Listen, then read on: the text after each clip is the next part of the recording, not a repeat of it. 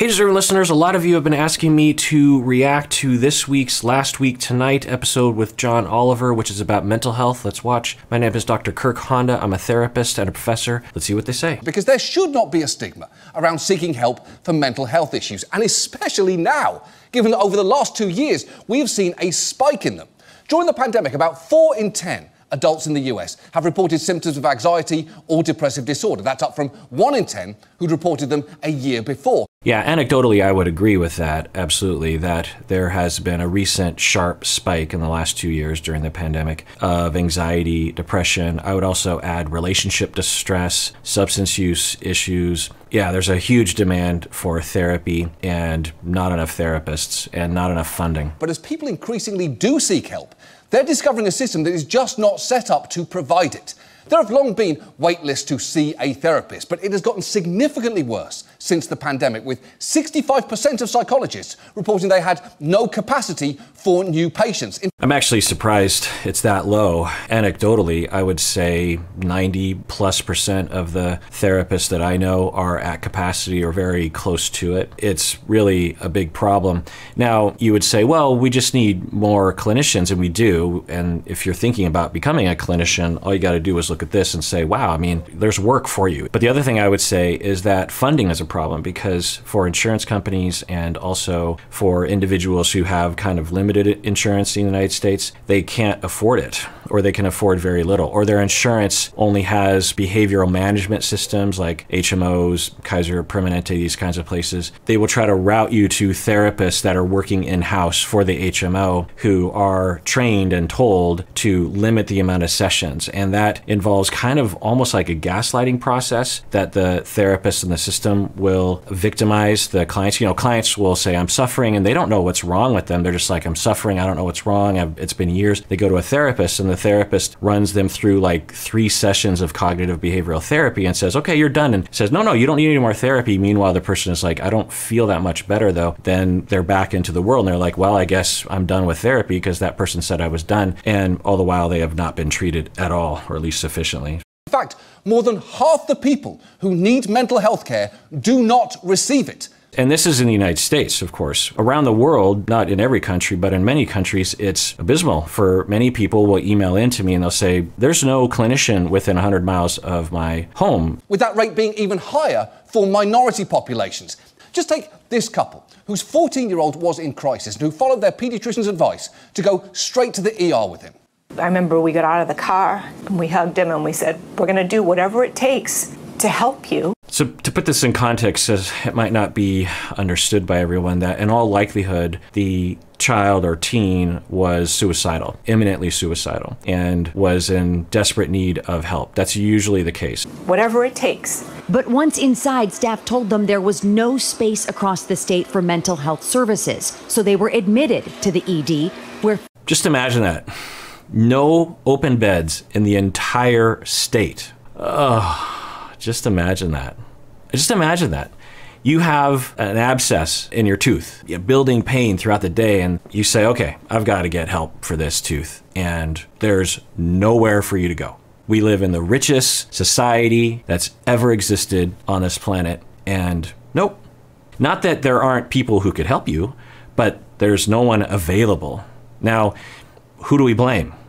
We blame the government for either not regulating the insurance companies or not allocating tax money to pay for these services. That's the problem. If you want someone to blame, it's the government. If you want someone to blame further, it's the elected officials. And you want to blame someone even further, it's the voters for voting in elected officials or not pressuring them to allocate funds. We could easily do it. Tomorrow, the Congress could pass a bill allocating funds to spend billions of dollars that we have available to us. Our economy is in the trillions or something. Every American could have a clinician. So it's us.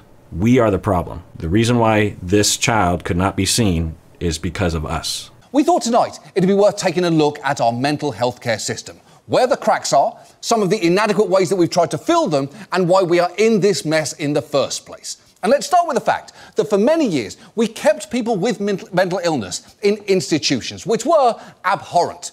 We eventually began shutting them down.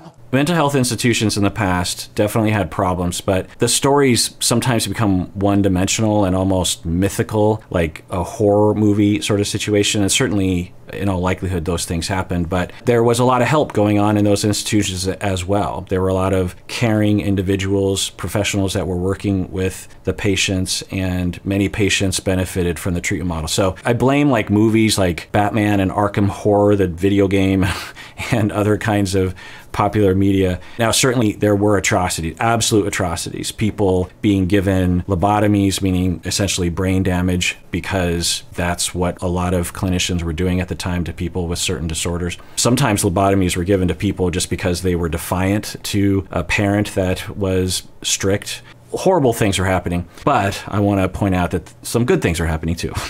The care would then take place mostly in outpatient community mental health centres, which was a good idea had we funded them properly. Yes, exactly. So I've watched John Oliver maybe every episode that he's ever made ever since he came out. There's sometimes when he dips into topics that I know about, and half of it I'm like, I don't know. So I'm a little bit worried about that here. There's nothing thus far that is worrisome. But anyway, I really love this. So yeah, the asylum model was present for a number of years, and then we switched to a community mental health model, which was funded by Medicaid, Medicare, insurance, charities, this kind of thing.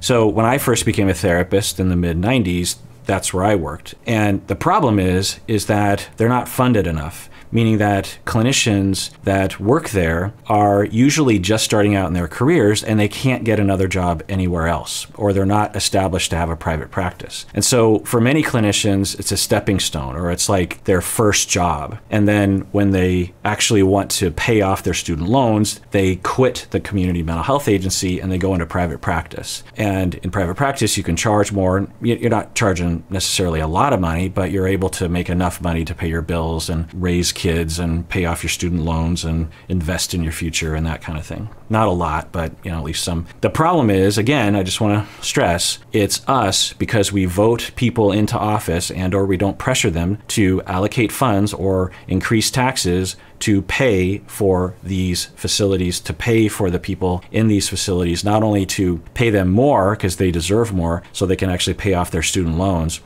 I mean, just to give you an idea, just using myself as an example, when I graduated from graduate school 25 years ago in the mid-90s, I was being paid $13 an hour. I was in debt from school, which usually people go into debt when they're trying to get their graduate degree. And also, I was living like a college student. I was eating extremely cheap food, top ramen, that kind of thing. I had very cheap rent. So I had my fixed amount of expenditures on rent and stuff. And then I had my student loan payment, which included interest, by the way. My $13 an hour didn't pay to cover that. So I was actually going more into debt as a therapist because the salary at a community mental health agency did not cover my extremely low expense situation and didn't cover the interest on my student loan, let alone the principal of the student loan. So I remember the time absolutely freaking out because I'm like, every month, and I kept track of it, I was going more and more into debt. And I thought, there's no way out. How do I get out of this? What am I supposed to do? And so that's when I started working 70 hours a week. I started teaching as a professor, which also pays very little. But then I also went into private practice. I was seeing clients at 11 p.m. at night because I would work my 40-hour-a-week job at the community mental health agency. I would teach on Fridays, and I did 4 10s. I'd teach on Fridays.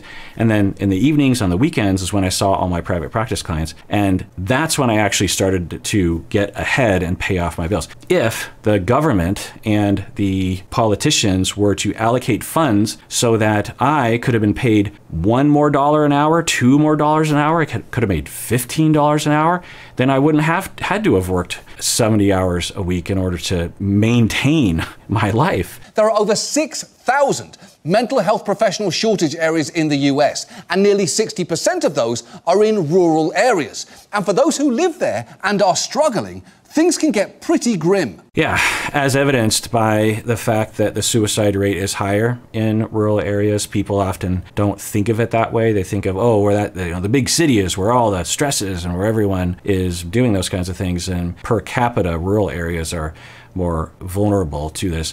partially because of lack of access to mental health care. The problem was is that, it was suck it up, it'll be better tomorrow. Everything will be fine tomorrow. Suck it up, buttercup. I hear that phrase a lot around here, suck it up, buttercup. Yeah. What does that mean exactly? For me, it eventually meant a couple of shots of Jack in my coffee in the morning when I went to work, a couple beers at... Yeah, around the world, this is the case where people, regardless of where they live, what culture they live in, because, even in the most progressive cities like Seattle, you will still have this kind of attitude. We are far from realizing the needs of humans in this way.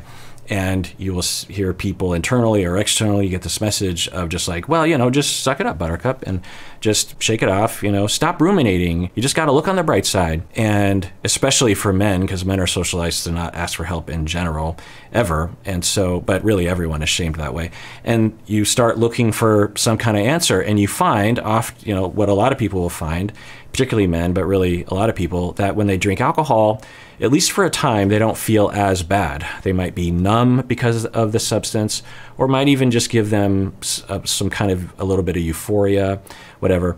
And they're like, well, it's not good that I'm drunk all day long and that my breath smells and that I have hangovers and that my health is going down the tubes, but at least I feel slightly better overall. But now you have an addiction that is now starting to take its toll, and you start to go into denial, and you have rages because you drink too much sometimes, and your life really spins out of control, all because we have a culture that shames people for asking for help, and we don't have the help available when they do ask for help. If you're looking for a provider of colour, you may have real trouble, as white people make up 84% of US psychologists, meaning that some patients may have a much harder time finding someone that they can relate to. Like this woman in Philadelphia who began seeing a white therapist but felt that they weren't connecting. It felt like she just wasn't getting it. And Yeah, this is another huge problem. And things are getting better. That statistic is actually better than it was before. It's still terrible, but it's better than it was before. Now, does that mean that if you're a black person and you can't find a black therapist, you're doomed? No, you can find white therapists or other kinds of Asian therapists that might be able to at least somewhat understand or understand from a different way. An important aspect of outcomes in therapy is when the therapist and the client are a good fit for each other, meaning that they just, I could go into the research on it and all of our clinical language, but just think of it like you vibe well with someone. You're compatible as a therapist and as a client. If you are a person of color and you are thinking about becoming a therapist, one, there's a shortage, so there's a lot of clients available. Even in private practice, I'll tell you, I've shepherded a lot of people, hundreds of people into the field, and the vast majority have full practices within a couple years, maybe 3 years, and are earning $200,000 a year, $150,000 a year before taxes, that kind of thing. Not only will you be able to do that good work, but you would also be able to serve people that are looking just for you and can't find you. I could tell it was from, the cultural differences, but I felt like I couldn't be myself in the session. I could imagine, particularly white people, hearing that story and thinking, well, but it doesn't matter what color your skin is. Yes. Yeah, that's a problem for sure. I would say that it's becoming less and less of a problem. Like in Seattle, for example, and at my university at Antioch, Seattle, we have been for a number of years, maybe 20 years, really thoroughly talking about this topic of culture, ethnicity, LGBTQ+, ageism, ableism. All the isms are talked about a lot. In fact, in a lot of programs, a lot of contemporary programs like mine, pretty much every class, there's a thorough discussion of those factors. Whereas 20 years ago, 30 years ago, and in some pockets around the United States, they're still kind of catching up to those ideas. If you have a clinician that doesn't come from a program that really talked about that enough, or a region of the country where that wasn't a focus, then yeah, you're gonna have a white therapist that will be like, well, what's the big deal? You're black, I'm white, mental health is colorblind, that kind of thought. You're just like, ugh. All right, well, that does it for that episode.